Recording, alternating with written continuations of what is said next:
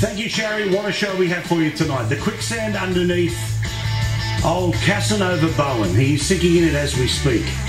Now, as you know, this government, well, it could cut petrol taxes. But as you know, this government has no plan on doing something that they have increased since they came to office.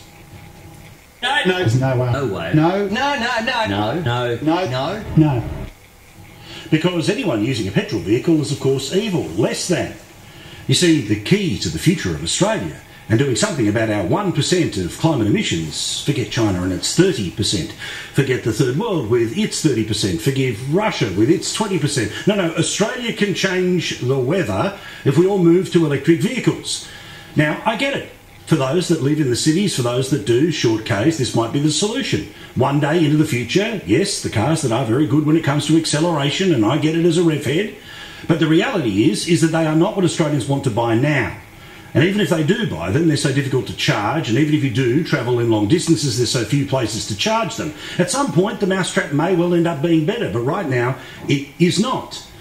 Now, Chris Bowen, of course, is doing everything he can to get everyone to change to electric vehicles by, on the very same day that they decided to increase petrol taxes, he was telling us that everyone's going to save money on electric vehicles or new fuel standards if they come into place. But the reality is that in Australia last year, 78% of all cars that were sold in Australia were utes and SUVs, the green and the orange. That's SUVs and the light commercial vehicles. These are the vehicles that people, of course, use because it's the right one for their family, they use because it's the right one for work, but it's not the right one for the Twitter set. So despite the fact that petrol taxes are increasing on Australians, the government will not cut those petrol taxes. They're trying to tell us that the new fuel efficiency standards, which are the same as America, I'll get to that in a second, where we are just as bad as Russia, that if these fuel efficiency standards are put into place, then rather than cars costing you more money, which they definitely will, you will of course save money. Their big number, by 2028, they say you'll save $1,000. We know that by 2028 this will save average consumers on each vehicle each year over $1,000. But then they just made up a new number. We were almost the only ones who told you about this. Thank goodness for the Australian keeping their eyes on it as well. The $1,000 promise that's just as impossible as the $275 promise on your power bills. Well, this was now suddenly going to go from $1,000 saving, magically, it was going to become $1,800. Where, again, I read, the Energy Minister, Chris Bowen, has ramped up his sales pitch for the proposed pollution caps on new vehicles, promising motorists living in outer suburban and regional areas could save up to $1,800 a year. Well, the promise of $1,000 that became $1,800, well, it got supercharged today. The Minister for the Republic, yes, his full-time job is to talk about whether or not we should or shouldn't become a republic, and given the results of the referendum of hell no last year, the chances of us getting to any vote anytime soon is pretty useless. Yet still, this is his full-time job. In between it, of course, he has to pop up on television and sprout the talking points of the day. But the $1,000 saving that became $1,800 savings is now $5,000. Have a listen to this. They're just making it up.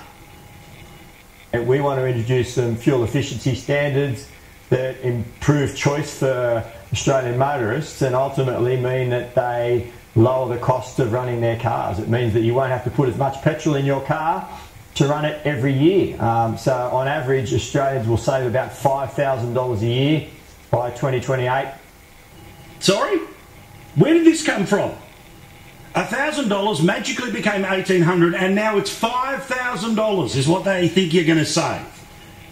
Now, even if it was a slip of the tongue, it's a rather expensive one. And it proves that they are just making these numbers up. Now remember, for the people to even maybe qualify for the $1,000, they have to buy the right type of new car at some time this year or next year, and then hopefully, if the sun's in the right place, if the wind's blowing in the right direction, if you hop on one leg, you might be able to stretch it out by $1,000. But of course, the cost of petrol will continue to increase because this government is obsessed with indexation. It means a couple of times a year they increase the amount of tax that comes on fuel. So simultaneously they're going to save you money while making money. You know it's not true. You know they're just making it up. And these numbers are just the same as I said, the $275 savings to power, which will never happen, the 500,000 jobs that were apparently going to appear in the green energy sector that will not happen. Best case scenario, it's 30,000. Yeah, these are just numbers that are the lipstick on the pig. Well, the Australians can see what the pig is, and they can see what the pig is often rolling in, and it ain't pleasant. It's, of course, what they like to feed when it comes to mushrooms. Keep you in the dark and, well, feed you the obvious. But we are well and truly awake to what is going on here. You know the BS that is being put in place here. The other one, of course, is that Chris Bowen says we have to do it because the Americans are doing it. As we've said before, it is time for Australia to catch up with the rest of the world. These standards were introduced in the United States in 1975.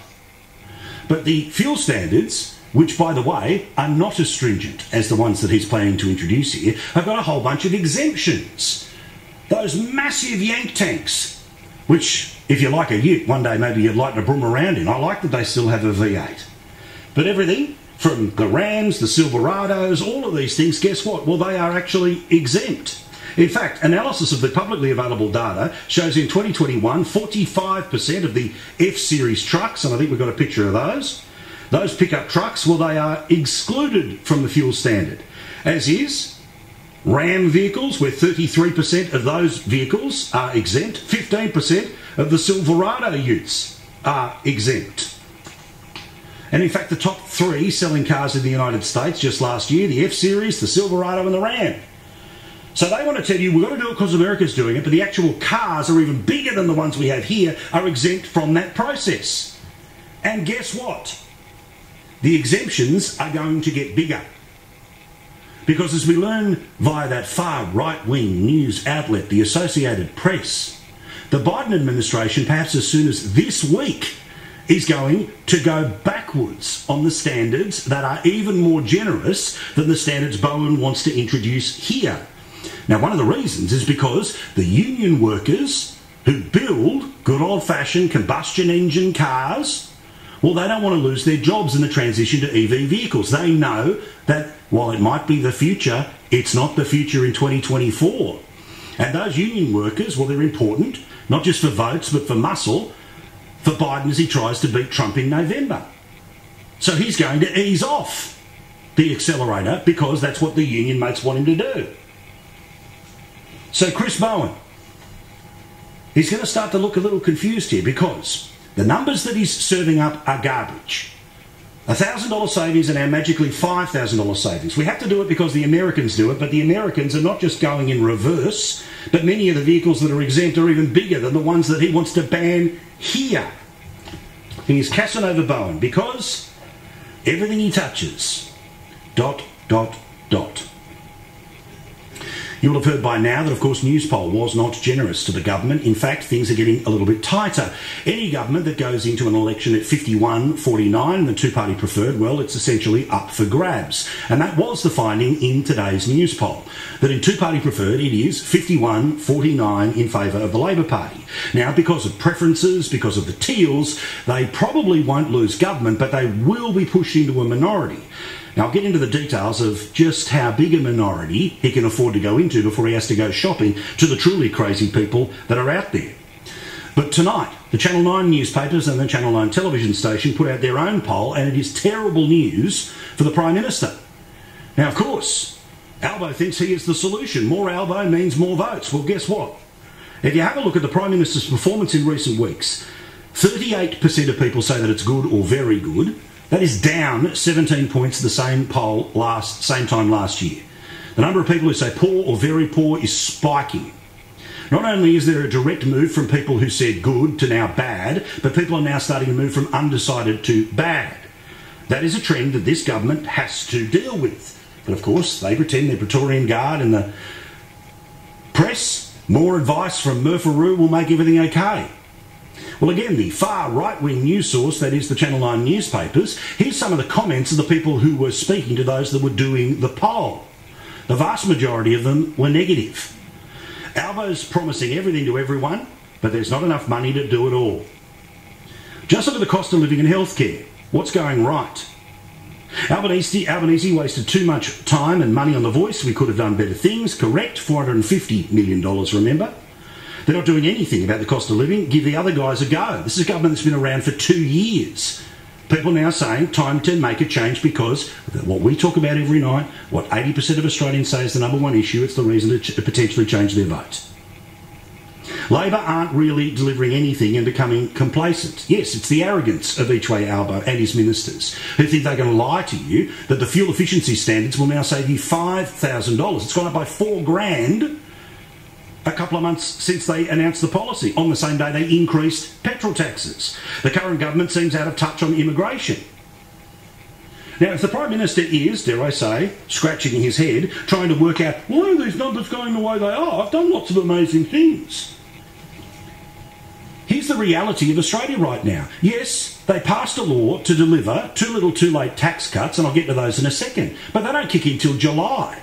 But all of the financial problems that were there for you last year are still there for you this year, and nothing is coming out of the government.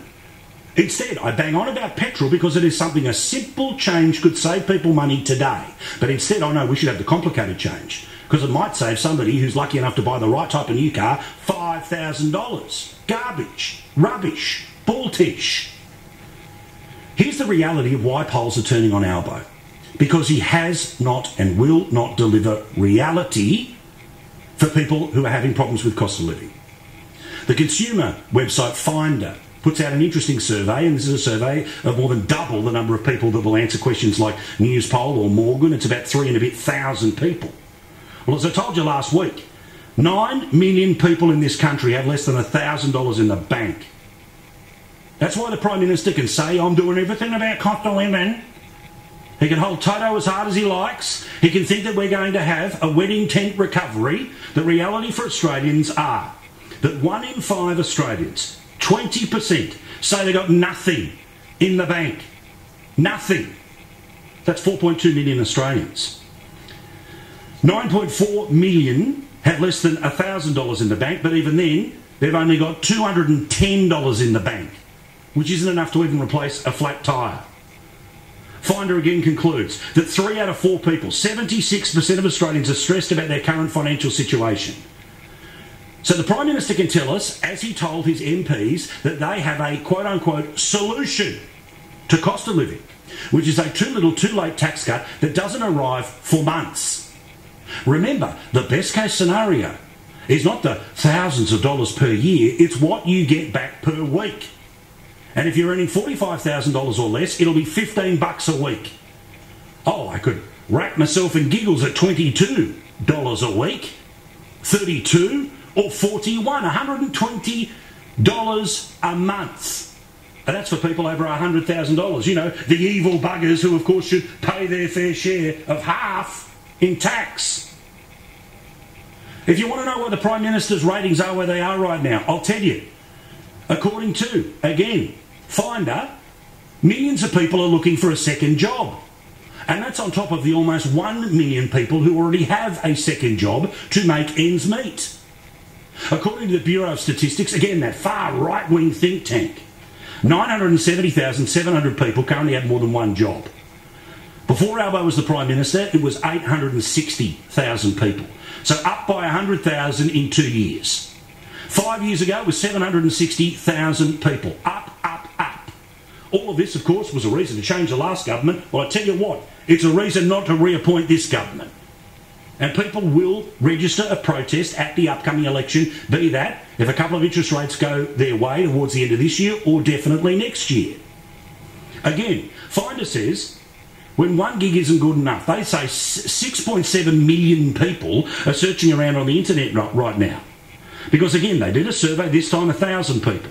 32% of Australians, that's 6.7 million people, feel financially pressured enough to have to look for a second job. Prime Minister, that's why your poll numbers are tanking.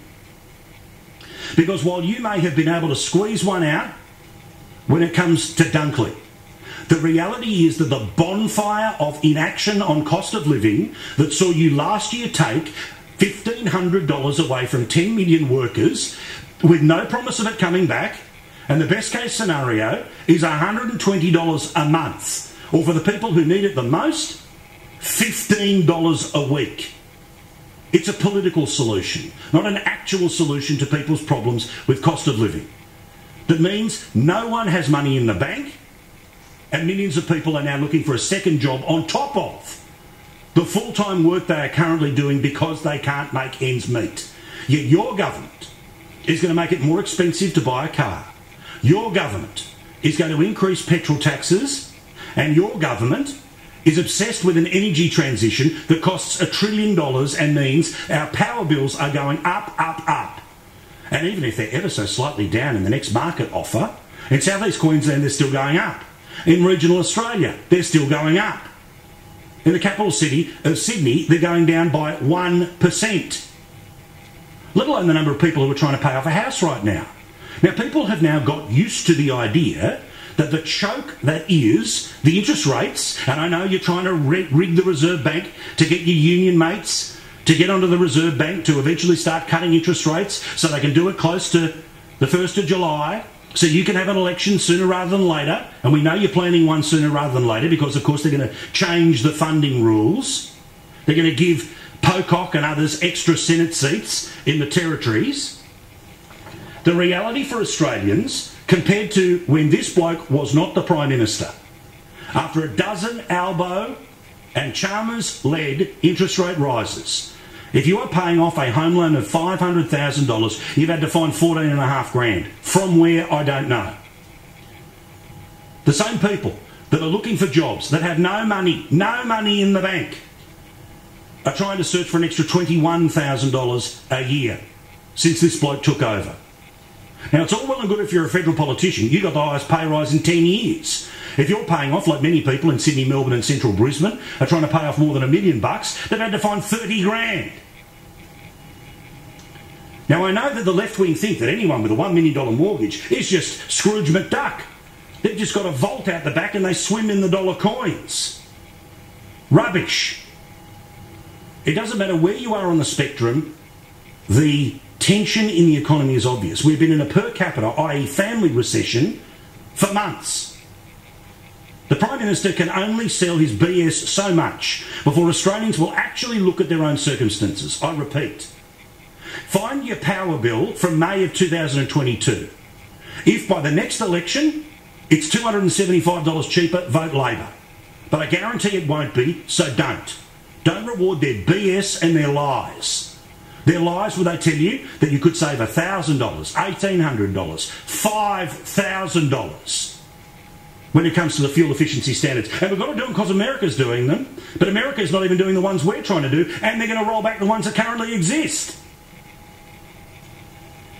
So there's no mystery about where Newspoll is today. And there will be all the tricks in the world, and we'll have a scare campaign about nuclear, and we'll have the dirt unit of the Prime Minister telling us that Peter Dutton's going to eat babies and force children to only eat one meal every 3 days, whatever garbage they're going to make up. But we're seeing today a move, and a move since the last election. And it is that the Labor Party's vote is down. The Labor Party's vote in the last election was one of the worst it's had in a century. They were only able to form government because of Greens' preferences. According to Newspoll today, their primary vote's at 32%. That's down from the last election. The Liberal Party's is up since the last election. The Greens is up since the last election. The other, Independents, UAP, that's up as well. But have a look at little old One Nation. The party that nobody talks about, the party that nobody will interview, well, their national figure right now is 2% higher than it was at the last election. Now, of course, a preference deal with One Nation will be terrible and evil. What about a preference deal with the Greens? The people who openly pose with photos of where the Jews should go, which is a bin. No scandal about that. Instead, the scandal will be about the evils of One Nation. Now, if there was an election that was held anytime soon, the government would go from its very slim majority, and while the Labor Party means that if you ever cross the floor or speak against them, well, they'll give you life, so basically as soon as you've got a majority, well, it doesn't matter, you can pretend you've got 90 seats, but the reality is, unlike Abbott, unlike Rudd, they don't have it. Unlike Howard, there's no backbench to burn, but there is going to be a burning of the backbench. They'll go from their current number, they'll lose 4, and they'll be a minority by 3. The coalition, because of the Teals, will get nowhere near government, but they'll go up to 62. The Greens will hold 4 and everything else stays the same, including the 10 independents. But can I give you a little roadmap here? If it was 73 seats, the government, of course, will be returned. And I tell you who will prop them up. Helen Haines. Helen Haines, left-wing independent, in the seat of Indi. She'll back the government, no questions asked. Andrew Wilkie, well, he'll do it before the election's even called. Rebecca Sharkey, she'll end up going with the party with the most seats. She said that in the past. So there you go. You've got your 3 people that hold them up together. Add to that, maybe Bob Catter, apparently him and Albo are mates. But if it's any lower than 73, they're going to start to get themselves into trouble. They're going to have to go shopping to a couple of the left-wing teals out of Melbourne. If it's any lower than 70 seats, and that is the upper end of things, but that's when the Greens start to come into play. But that's a mess. Which brings us to Tasmania. I feel for you, Tassie. I really do. Good people. But I tell you what, the election results have produced an absolute farce of a parliament. The Premier, of course, is on the phone today. He is the one in the box seat. He's the one with the most seats, and the expectations are that they will be able to get a couple more that get them to only need a couple of people that aren't card-carrying members of the Liberal Party to return fully as a government. Latest count. We're going to talk about this for the next couple of days. You need 18 seats to form a government. Liberals currently have 13. They could win 3 more. Best case scenario, 16 seats. Most likely 15 is where they'll end up, needing 3 votes to get them over the line. The Labor Party nowhere near it, but they may get another 2. The Greens stable at 4. Lambie has 2, could end up with 1 more. Best case scenario 2 more, but most likely 1 more. The Independents stay 2. So if you end up 15 plus 2 of the independents, well, you still need the Lambie network. So Lambie is going to make the decision here. The same lady who had candidates in the market, who she openly admitted, they openly admitted, had no policies, who before the election said they had no idea which party they were going to back, the one who on election night was saying she didn't like the Liberals because they campaigned against her, because apparently she's the only one allowed to play a bit of politics here. But the reality is that things are starting to soften, and yes, at this stage, Lambie's people look like they're going to have to back in the only party that's going to be able to form government. There's an outside chance that Labor will find a way, but they'll have a new leader. Reports this evening via the Mercury is that the 3-time loser, who's been their leader, well, she's going to get the shove, and whether that ends up being the change that's needed for a hodgepodge of everyone but the Liberals to form a government, we'll all learn together. But as for Jackie Lambie, and Jackie Lambie's Crazy Cat Lady Act, it is very successful, and because of the small number of people that she needs in the north and the northwest, she will be able to continue remaining a feature of Australian politics. But a person who carries on like this is not the type of person that you want in charge of, who is going to be running a government, which of course has to deliver services. Unlike federal politics, where they can have sort of these big lofty conversations, this is nuts and bolts. State politics, local council is nuts and bolts. And speaking of, here is the Senator today telling us what her latest demand will be. What we'd like to see is some transparency coming out of the Parliament in the state of Tasmania. Is the Liberal Labor Party, if we've got to form government with them, does that mean that they're going to be transparent? It comes down to trust. Trust is the magic word here. What I want to see first and foremost is them putting Tasmania first. What does it even mean? Honestly, what does it mean? I mean, obviously the Premier of Tasmania is going to put Tasmania first. The Premier of South Australia, the Chief Minister of the Northern Territory. What's the example of them not putting Tasmania? What does that mean? Now, we know that she doesn't like the stadium, but of course you can't have the team unless you have the stadium. That's a deal that's been done by the AFL. Now, you can think what you like, but people have had their say. If this was apparently the great electoral poison, it'd be Labor looking to minority government, not the Libs. But seriously, this was a person who was telling us yesterday that the people that she expects to be elected may not even pick one because they need to be on training for the next 3 years. Now, I get it, the Catherine Well's great on breakfast television and everyone loves it because Jackie's in your corner. But I guarantee you, I'll make this prediction, between now and when eventually a government is formed, she will at one point say, unless the Premier goes, then I'm not going to back him in because he was mean to me at the election. Well, how do you think you won seats? Because you were mean to people in the election. That's what happens. It's contested. For his part, the Premier is trying to be as polite as possible. But we'll see where this goes. Now, another one. Victoria. Old mate Daniel Andrews, the final chapter written about the reality of his premiership. Incredibly successful electorally, you can't argue. Multiple election wins. But one of the people who has constantly been ringing the bell about what really happens behind the scenes when this bloke was in charge, and now that his mini-me's in charge, it's going to be exactly the same, was the former boss of the Corruption Commission there, a bloke called Robert Redlich. Now, Robert Redlich talked around about a thing called grey corruption. This is when, essentially, everyone who works for the public service only doesn't want to upset the minister, so you give the minister whatever they want, no matter how stupid it is. And then there's another one who said goodbye today, and that's Deborah Glass. She's done at the end of the week. She's the ombudsman. Now, I don't know this lady, never spoke to her in my life, but she is the exact example of the type of person that you need calling balls and strikes and actually being an umpire on how crook your government is. You see, she went them on the red shirts. She's gone them on the waste of things like the Commonwealth Games. And today she talked about a legacy of fear. Now, all of this was able to be achieved because on day one, this bloke sacked the head of the public service, and it sent a message to every single person in the public service: do what Dan says or Dan's going to do you over. And just as it is in Queensland, when one side of politics has been there for the best part of 30 years, minus a 3-year little blip a long time ago, everyone knows the whole thing's stitched up. You either work overtly for the party in the minister's office, or you work kind of for the party and you don't disrupt when it comes to the public service. Again, a culture that the Ombudsman does not believe is going to change under the mini-me who is now the Premier of Victoria. She gave a report today, about 50 pages in length, and it shows what she has learnt over 10 years of a culture of fear. When the government runs roughshod over everyone, can do no wrong, shuts everyone up, and even when they're caught doing the wrong thing, pretends they haven't read the letter, like Andrews did about the former IBAC boss. She said this today.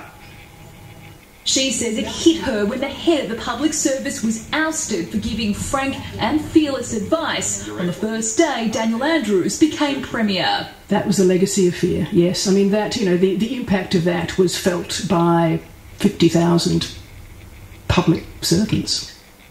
Here's the point. Victoria has changed forever for the worse.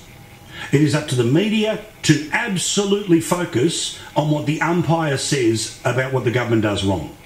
It is up to the Parliament, and they do not have control in the upper house, to actually change the laws that make sure that when the umpire says something, it has to be listened to. But surprise, surprise, the current Premier, who is there because she's going to continue the great work of Daniel Andrews, well, she says, nothing to see here. I would take respectfully a different view to the Ombudsman. Every government that I've been involved in over a number of years, policy matters are carefully thought through. Roll up, step right this way, ladies and gentlemen. It's the kooky Canberra Clown Show, and this week it travelled all the way to the USA, bigger and better than Barnum and Bailey. It was, of course, the greatest sideshow of them all, Kevin the Clown, seen here at the Australian Embassy in Washington. Oh, sorry, wrong photo, technical glitch. I mean, here's Kevin the Clown, seen here, waiting for the oceans to rise and global boiling to subsume the Australian Embassy in Washington, D.C. Yes, indeed. The headline act in the Canberra Clown Show this week came from the clown known as Krusty, or rather Mr. Crud, who made headlines around the world without even trying. Quite a skill. All it took was a couple of honest comments from the man who is likely to be the next US President Donald Trump, assessing the personality and talents of our Australian ambassador to the US, Kevin Rudd. He won't be there long if that's the case. I don't know much about him. I heard he was a little bit nasty. I hear he's not the brightest bulb, but I don't know much about him. But if he's at all hostile, he will not be there long. So, in honour of this undisputed legend of the Canberra Circus, the man who wears the crown of Clown King of Labour, here's a couple of his most famous circus acts. First up, Charlie Chaplin, Eat Your Heart Out. Here's Mr. Crud trying to read a couple of lines on the auto cue. Oh, mate, this is just impossible. I get to the very end, yeah.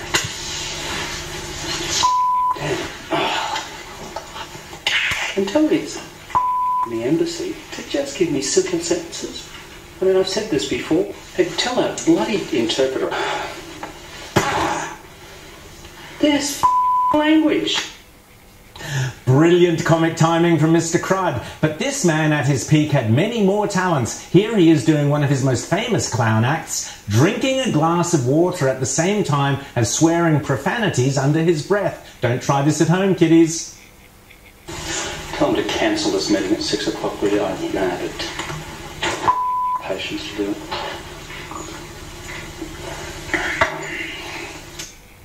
But of course, nothing ever brought the big top down as fast as Mr. Crud's famous I'm a Chinese linguist expert sketch. 实在来讲，我们的地区是比较从经济的看法来讲是比较自由的。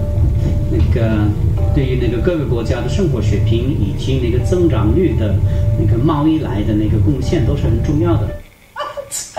Great stuff. Meanwhile, speaking of Chinese clown shows, the Chinese State Circus, no, not that one, this one, fresh from standing room only performances in Beijing's Great Hall, hit Canberra this week with another favourite Labour elder clown, the hugely gifted PJ Keating, stealing Penny Wong's thunder by entertaining the visiting Wang Yi circus all by himself, as Sky's Kenny Healy reported. The comment that will raise the most eyebrows, according to Chinese media, Paul Keating told Wang Yi that China is contributing to regional peace and stability. Now that's after Foreign Minister Penny Wong held frank discussions with her Chinese counterpart the day before, where she raised China's aggressions in the South China Sea.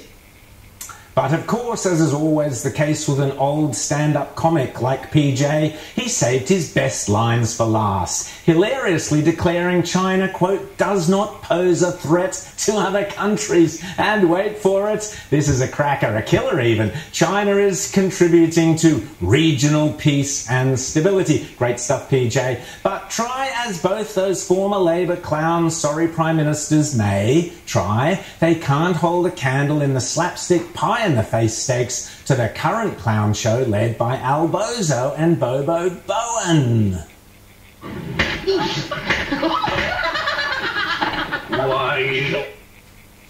Yes, indeed, this week's Pie-in-the-Face award comes from none other than the brilliant Terry McCrann, writing in the Australian newspaper, who delivered a veritable kitchen of pies in the face to Labour's front bench. Quote, it is almost as impossible to overstate just how utterly and dangerously and destructively chaotic the overall government of the country has become in the less than 2 years under Prime Minister Anthony Albanese, as it is to comprehend just how fundamentally and even embarrassingly inept and just plain awful they have been, almost all the individual ministers. He writes, I invite you, says Terry McCann, to go through the entire ministry, one by awful one. And then he goes on, there's Indigenous Affairs Minister Linda Burney, who, says Terry, backed by the entire media, corporate and broadly elite establishment, succeeded, quote, in turning an 80% yes vote into a 60% no vote. You go, girl. Disability Minister Bill Shorten, seen here doing his almost perfect impression of Laurel and Hardy, also gets a mention, presiding over what Terry calls, quote, an explosion in the cost of NDIS, on track to dwarf the entire social security budget, he wrote. Terry then gives a slow hand clap to the outstandingly incompetent duo of, quote, the Minister for utterly out of control immigration, Andrew Giles, and his putative boss, Claire O'Neill. Next in Terry's list of incompetent circus acts are Bowen and Burke. Yes, Bowen and Burke. No, not these two boxing celebrities from Louisiana who in 1893 in New Orleans slugged it out in the longest boxing match in history. No, Terry's referring to this Bowen and Burke, the comedy duo of incompetence from Western Sydney. Terry calls Chris Bowen the most destructive minister of them all, who is hell-bent on destroying our electricity system with an almost unbound relish in the shortest possible time. Closely followed by the other Western Sydney clown, Terry calls the Minister for taking us back to the 1970s with his regressive industrial relations laws that combine the worst of the past with all the hyper-destructive 21st century woke add-ons. Tony Burke. Has there ever been, asks Terry, two ministers in the one government that so seamlessly combine utter incompetence and supreme confidence in their inabilities? Great stuff, Terry. And above all, concludes Terry McCann, sits a PM who quite simply hasn't the faintest clue, who seems to think leadership is about swatting from conference to conference and wearing the right hat, which takes us back to where we started. Two clowns, but who gets to wear the hat?